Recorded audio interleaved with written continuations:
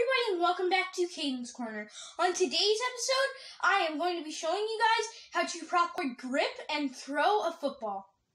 Alright, without further ado, let's head to an intro!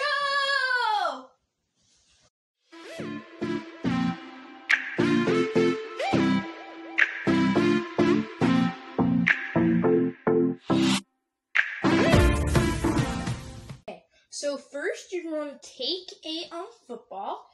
So the traditional way to hold it, you guys at home might have, once you slowly develop into it, you might find different ways or strategies to tweak different things to your personal needs.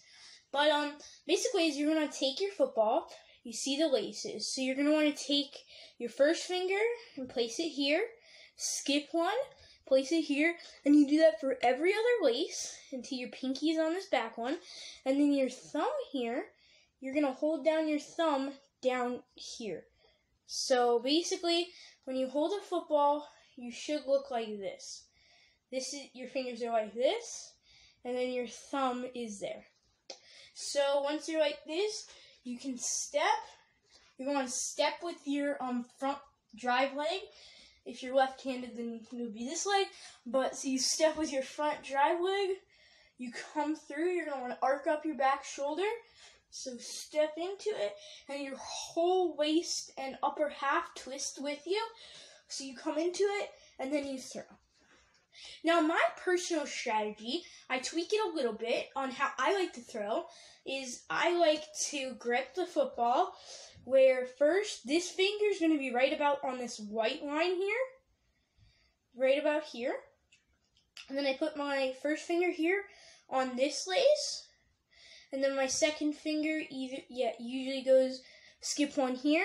But then my other finger skip one, but it sits in the little square groove here. So it just kind of sits there. So when I grip a football, I grip it like this. I step and throw just like anybody should. So grip it however you do. So I'm going to grip the football.